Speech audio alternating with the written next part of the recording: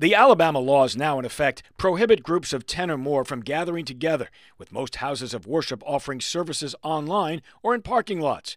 But if churches insist on staying open, they'll have no fight from at least one sheriff in Alabama. Stand by my words. I'm not going to have churches.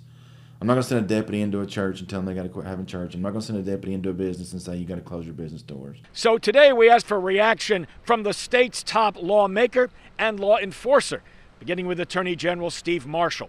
His office says the Attorney General agrees that enforcement of the order against churches would be ill-advised. The governor's office tells us she's been in close contact with the AG to ensure that all public health orders uphold our constitutional rights while protecting the lives of our people during this health crisis. We asked the state's top health officer about law enforcement not enforcing the laws.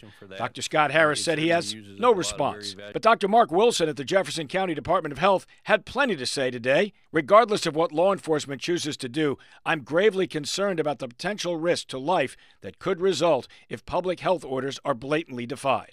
He's urging folks to stay home and watch services remotely. In Vestavia Hills, Jeff Eliasoff, WVTM 13.